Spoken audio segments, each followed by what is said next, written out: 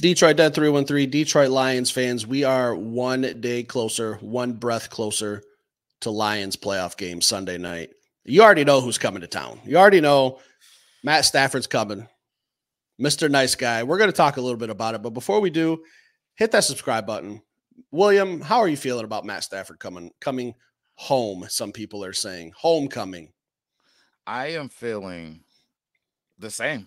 Absolutely terrified. I got a feeling that he's going to come to Detroit and throw for 4,000 yards. I keep saying it, but hey, it's going to be a losing effort. Like I'm not. I don't feel any type of way about the game itself. I'm just worried about Stafford just putting his cape on and throwing that ball around. What you thinking? Here's what concerns me is, like I said, I just used the words homecoming, and a lot of people are saying, oh man, I can't wait to see Matt Stafford come home.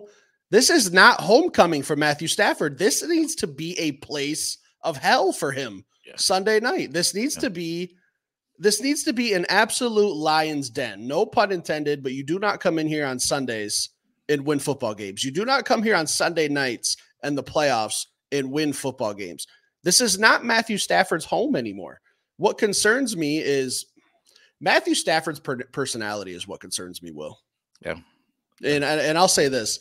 What I mean by that is, in all the interviews, he's saying all the right things. Like, oh, yeah, I'm excited for the city of Detroit. They got their, they're playing really good football right now. He is compassionizing, if that's even a word. I think I might have just made up a new word there, but it sounds good. Compassionizing. I knew what it meant. He's compassionizing these Lions fans. Yeah. If his philosophy, and I'm not even saying he's doing this on purpose, but if his answers are just making people just be a little quieter when they're in the huddle, it's a problem. With this, Ford Field needs to be a place of hell for Matthew Stafford for 4 quarters on Sunday night. Steve. William. Are you familiar with a guy named Tom Brady? Never heard of him. This guy, he's one of the greatest quarterbacks of all times, if not just the GOAT.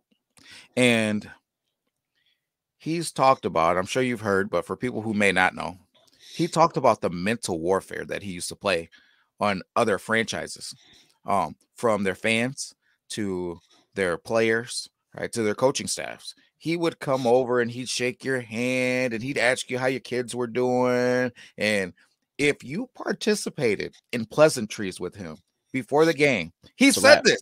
He said it. He said, "Oh, got him. It's over. Got him. Fuck your kids." That's what I got him. And these are guys that have. What did Stafford do the whole time he was in Detroit? Detroit was a nightmare at times. He was running for his life. His back and neck were broken. He never went up there and said, "Guys, it sucks. I wish I could stop getting hit. My back is broken. I hate it. I don't want to show up." Never did he ever. He just said, hey, we just got to do better. Hey, we just got to keep trying, guys. He's a killer, guys. He says the right things. He's not doing it on purpose. It's just, you're right. Like he's playing mental warfare and he's not even doing it on purpose. Yeah. But I'm so sick of seeing Lions fans say, "Oh man, Matt Stafford's coming home." This is not his home anymore. Hey, this is Jared Goff's home. Hey, I'm good with it still being home for Matthew Stafford, right? Like this will always be a home type deal. But here's what we got to understand, man. You raise kids. I have boys. I raise my boys, right? I'm raising my boys to be men, right? But this is always my house. Like it just, I don't know about that actually. No, you like little William doesn't even have a shot either. I know where you're going with this. But listen, here's what I'm going to tell you. So you get 6'4" and you get huge and all of this stuff. When you come into daddy's house, this is daddy's house. Now, this will always be home for you. Warm, kumbayas, all of that stuff. But when you come into daddy's house, daddy runs this thing. And that's what we need to make sure that Matt Stafford understands. But I have one problem with what's going on in Detroit right now. We have to play the mental warfare the same way that he's playing the mental warfare. And I feel like we've already made a mistake with this. Did you see the banning of Stafford jerseys, the jersey ban? Yeah, it was about an hour after we talked about it the last episode that I said that I don't want to see Matthew Stafford jerseys. Yeah, and then Kelly Stafford started getting in the mix. I don't know if you saw that. She was just, "Oh, wow, I don't understand why you guys would do that. We gave our heart and soul to the city and blah, blah, blah." The last thing you want Is Matthew Stafford seeing something, or his wife going home and telling him she feels disrespected and to go get him, baby, kick their butts? No, but don't give him any bulletin board stuff. Let him walk in, give him a hug, tell him you love him, and then all of a sudden make him wonder why you're yelling, Aiden, kill him. Yeah. That ball starts. Yeah, I don't think Lions fans really understand what's happening. Like, no. Have you seen Alex Anzalone's comments, or not comments, his request, I should say? I didn't. Listen, he said when the Los Angeles Rams are huddling, that's when we need you guys to be loud. Not when they break for the huddle or they come to the line. While they are huddling, that's when we need you guys to be loudest. We need to have some communication problems on their end. That's how we're going to get false starts or some blown plays. Like it starts as the second you see Matthew Stafford huddling up. That, like, balls in the air, crowds are going to be rocking. Matt Stafford, if they get the ball first, that's when it needs to start. I can't watch this Matt Stafford coming home. Like, this is not his home anymore. This needs to be a place where we put him out to pasture for at least the season. What I need people to understand is this: Matt Stafford, Sean McVay, Cooper Kupp. I don't know much about Puka Nacua yet, but he must be on the same page because he's having a lot of success. These guys are football little geniuses. And what do football geniuses need? They need to be able to communicate. So, I mean, I totally get it 100%. If you look at the little quote that Cooper Kupp said a season ago, actually 2 seasons ago, when they asked him what the play was that he ran where he caught a back shoulder touchdown, and he chimed off this just paragraph of a play that had all types of ups and downs, and it was just nuts. And people were like, whoa, right? So, but what they got to be able to do is make all of those little adjustments, man. And if they can't hear, if they can't communicate, all that wizardry comes down to, let's just get in the trenches and play football. And that's when we're great. Nobody is just showing up and just running the football down Detroit's throat. We have a great run defense throughout the season. Knock on wood. Hopefully I'm not jinxing anything, right? But that I'm not worried about it. They talk about Kyron Williams and he's coming on and they got this pounding running game now and blah, blah, blah. Hey, listen, if that's what we got to deal with, I'm fine. What I don't want to do is deal with Stafford coming to the line and doing 87 checks and then chucking this ball up and all over down the field. Yeah, it's going to, like, the Lions fans are going to play a factor in this game, one way or another. And I'll say this, Matthew Stafford is a killer. He is coming here to end the Detroit Lions season.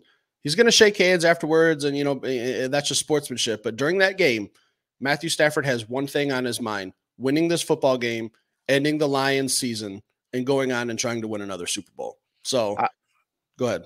I was just going to say, I will say this, though, and this I believe this in my heart of hearts. He knows what we're going through in his heart of hearts. And I think that there's a space in his mind that could concede to a beating. And what I mean by that is, if we start applying the pressure, if we go get a lead, if we go, and he just starts to feel this thing, he starts to feel us screaming to just go get him and crush him. And, well, I think that there has to be a little piece of him that would be like, hey, man, I got my Super Bowl.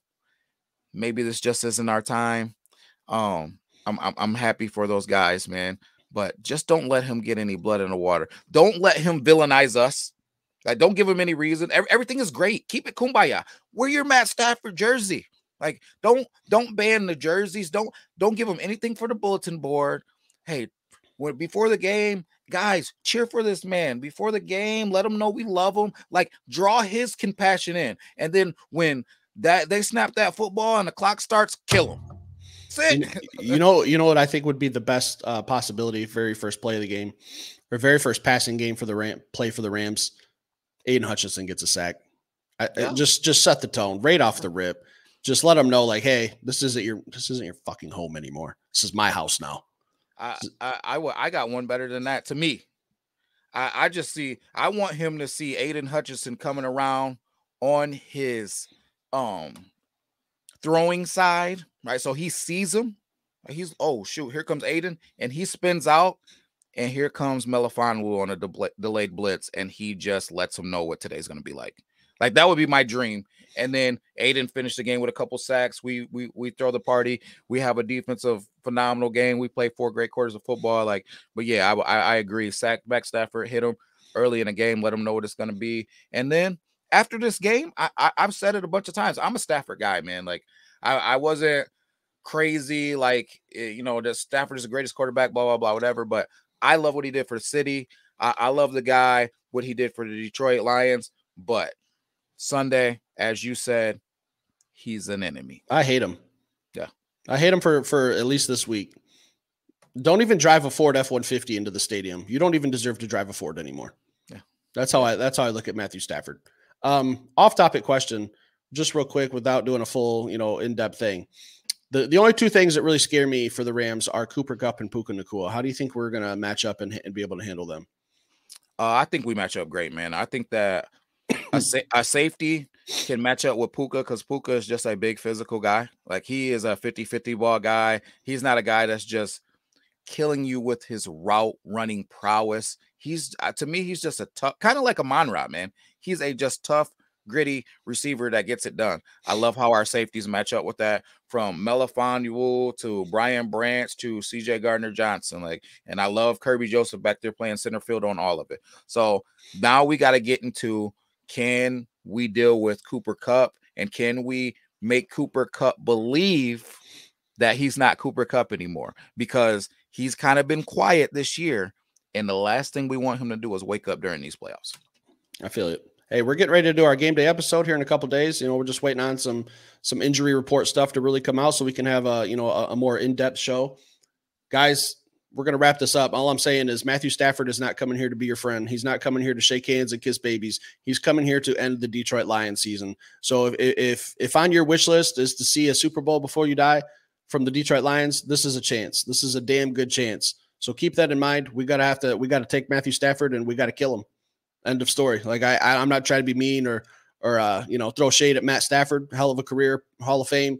But Sunday night he's coming in here to end our hopes. So hit the like button, leave a comment down below. Let us know. Are you team Stafford or are you team Lions? Because there's really only one side of the fence I want you standing on. So leave a comment and we'll be back later with some more content, guys. Peace.